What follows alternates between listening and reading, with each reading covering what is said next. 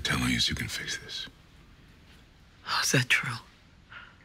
The governors could have come after the both of us even harder now. No. Because it was the governor who killed Miller. She got Miller to help her take out my pops. Then she took him out to keep him from squealing. It's a good plan.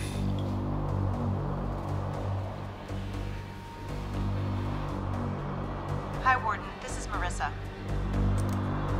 This is Sykes. Jeff, hey, Ron Miller here. Ah, I didn't recognize the number.